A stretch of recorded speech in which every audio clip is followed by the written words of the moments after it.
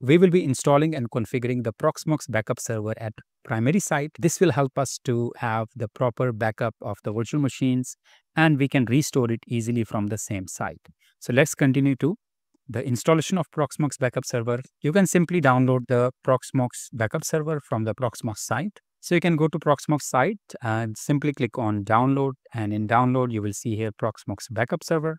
And once you go to Proxmox backup server, you will see here the Proxmox backup server version 4.0.1. And by the time you are watching this video or you're doing this course, you might see a different version of Proxmox backup server.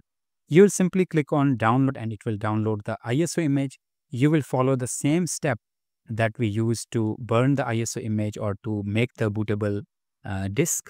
So you will be using the bootable disk, and the bootable disk is ready right now. In my case, you will be using Balena Etcher. Follow the same instructions that we have used to install the Proxmox backup server. So we have installed the Proxmox virtual environment. Same way that you have used, you have downloaded the Proxmox virtual environment, the ISO image, then you use the Balena Etcher and the bootable USB disk. So we have used the same USB disk. You need to make sure that you have a reliable hardware. It should have minimum 1 network card. And if you want to have redundant network, then 2 minimum. 10 Gbps is recommended, but of course 1 Gbps will be okay. And then you need to have minimum 2 disks, one for the installation and one for the backup. So recommended disks to use is 2 disks for the installation and 2 redundant disks for the backup. So let us install the Proxmox backup server. Step-by-step guide we will be following the graphical user interface. So it will load the initial setup, and it has detected the IP address also automatically. So I'll show you what IP address we are going to use for this. So here is the end user license agreement. You will simply click on agree.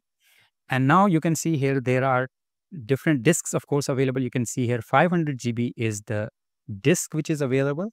There is another disk which is 32 GB. Of course, I will be installing it on 32 GB, and then 500 GB will be used for the backup.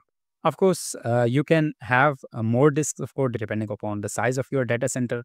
But as this is for this particular tutorial, you have to have minimum 2 disks for the, if you are using for production environment, I will recommend you to use 2 disks for the Proxmox backup server installation and minimum 2 disks for the storage.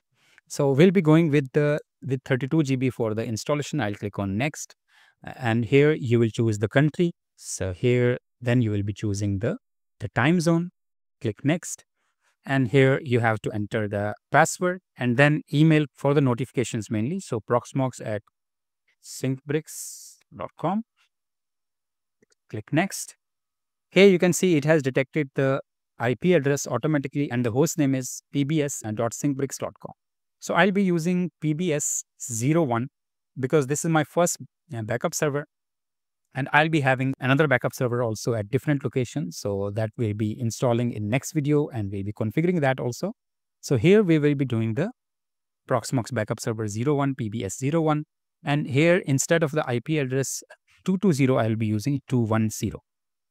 And 210 will be for the backup server. So that is fine. So we will be moving next. And here it gives me the information about the Proxmox installation. Of course, if you're using multiple disks, I will recommend you to use ZFS and Mirror. Just simply install. So we'll wait for this installation process to complete. And once it is done, I'll come back to you and we'll be accessing the Proxmox backup server from the web user interface. It is now making the bootable disk. You can see here I'm making system bootable. It will automatically restart. It is already installed. So what I'll do, I will first of all simply remove the bootable disk from here. It is starting right now. So you can see here PBS. Proxmox backup server is now installed. So you can see 10.11.12.201 and 8007 is the port. So we can access using the root and the password that we set up while we were doing the installation. So our Proxmox backup server is now installed. So you can see here 10.11.12.210 port is 8007. During this video, there might be different IP addresses that I might use depending upon the network configuration. I can keep on changing the IP address. You can change the IP address from the command line user interface also. and graphical user interface also. I will show you how to use the command line user interface to change the IP address. It can be for any Proxmox node also. So if I go here to nano is the command that we use to edit the configuration file. So nano/etc/network/interfaces. So here you can see right now the IP address is 10.11.12.210. You can change it to 220, 230, 101, whatever IP addresses range is there. It is 12.210, which is fine. So I'll be simply changing it if in case you want to change, exit, or you can simply come here and restart the networking. So we can do systemctl and networking, restart networking, and it will restart the networking and you will be able to then see the new IP address. So I will simply ping 10.11.12.104. So that is fine. So I will simply exit this. And once I exit, I can simply come back to the web user interface. I will be typing 10.11.12.210, which is the IP address of the Proxmox backup server, and :8007. Of course, it has to be accessed through HTTPS, advanced, and proceed. And here I can type the root and the password that I set up. And here I'm able to access using the Linux PAM. So here we'll be accessing it, and then once you are logged in, of course, this is our Proxmox backup server. In Proxmox backup server, you have to look at various aspects of this. We have already seen how to install the Proxmox backup server. Now, the way we have installed Proxmox virtual environment, same way we have installed Proxmox backup server. And same way we have to also update the Proxmox backup server. If I go here to configuration, you can see here, this is the configuration of network. This is the access control, the user and the two-factor authentication, API permissions and RAM. We'll be using this while we'll be configuring. Here is the remote where you will be able to configure the remote Proxmox backup server, and you will be able to synchronize the data from this Proxmox backup server to remote. So remote can be on local network also, and remote can be on different network or a remote site also. So we'll be configuring at remote site. I'm configuring this for the primary data center. So I will be having another data center where I'll be transferring the backup. It will be a physical different site. So I'll show you that as well. Then of course, accordingly, you can do the traffic control, and S3 bucket can also be configured here. You can just simply create the S3 and then you will provide the endpoint details. Your backup can be directly sent to the S3 bucket. That is one of the best ways to store the data on cloud. Otherwise, you can have the remote site also with the Proxmox backup server to synchronize it. Subscriptions, this is extremely important. If you want to have this, if you have the subscription key, you will be updating the subscription key. You can use your server ID to get the subscription key from the Proxmox backup server. If you're using for the production environment, I will highly recommend you, or if you are using for the enterprise, I will highly recommend you to go for the Proxmox subscription. And if you want to know how to do that, I can provide you the subscription details. You can contact me. So I will be helping you to get the subscription and get it done. Administration, of course, here you can use the shell command. In administration, you can see the graphs of the dashboard of your server statistics, the services which are running, the updates, and repository. All of that is available in the administration section. We'll be covering that. And then we will be going here to shell.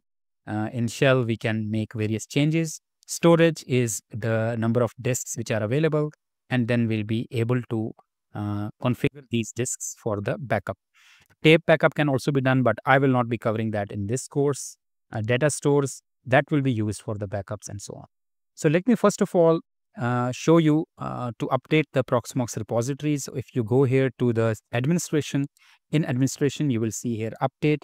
You can simply come here, refresh, and it will get all the latest updates. And these updates will be mainly from the Debian, because the Debian is only available here. So you will see here. So these are all the packages which are available. You can, of course, upgrade them. So I'll simply click on upgrade. It will run the same command, apt-get upgrade command, and type yes. So it will download all the latest releases of Debian, of course. Right now, the Proxmox repository is enterprise. So we have to go with the no subscription repository. Then you will be able to get those also. while it is upgrading, I can simply go to repositories also. You can see here that the enterprise repository is enabled, but there is no subscription active. So I will be simply disabling this. I'm not having now any Proxmox backup server repository, which means that Proxmox will not be upgraded. So Debian is the Linux distribution and Proxmox is the virtual environment. So virtual environment will not be upgraded right now, or the Proxmox backup server will not be upgraded until we add the no subscription repository. So here is the blog that I have written. Of course, I will be providing the details of this also, and I'll be providing you exact command here also. So you can see here, no subscription for Proxmox backup server. I have added this. So it will be adding the list into Proxmox sources, and that will be added as PBS, and the component will be PBS no subscription. So I'll be simply copying this command from here, and I'll come back to the Proxmox backup server. Right now, no Proxmox backup server subscription or repository is enabled, and I have disabled this, of course, which was already available. So I will be going back to shell here in the Proxmox backup server. I click here, paste that command that I showed you, and press enter. App resources list and Proxmox sources, and the component is Proxmox or PBS no subscription. If I go back again to administration, I can go back here to repositories. You can see here that the no subscription repository is not recommended, but you get the updates of the Proxmox backup server, which is fine. We have added the Proxmox backup server no subscription repository. I can go back again to shell now. I can simply use the command app get update. So it will update the Proxmox backup server. It will get the repository list. And these are now not only from Debian, it is also from the proxmox.com, Debian, and PBS fixing. So PBS no subscription is now available. So I will do apt get space dist dash upgrade. So it will upgrade the Proxmox backup server also. It will need additional space. I will type yes. Now you can see 732 MB is required here. So it will take time. So once it is downloaded, I will come back to you. Proxmox backup server is updated, so it is processing. So if I just refresh this, we should see if there is any. It was 4.0.11. So if any new version is there, so 4.0.18. So we have updated the Proxmox backup server now. So it means now we are ready to configure the Proxmox backup server into our Proxmox virtual environment. So let me first of all close all these irrelevant tabs. So we have just installed the Proxmox backup server. We have updated the Proxmox backup server to the latest release. Now we are going to use the disk which we have added into Proxmox backup server, and that disks will be used for the data store. Let's move to the next video now. I will explain you how to use the additional disk into the Proxmox backup server so that you can use that for the backups. Let's continue to next video now.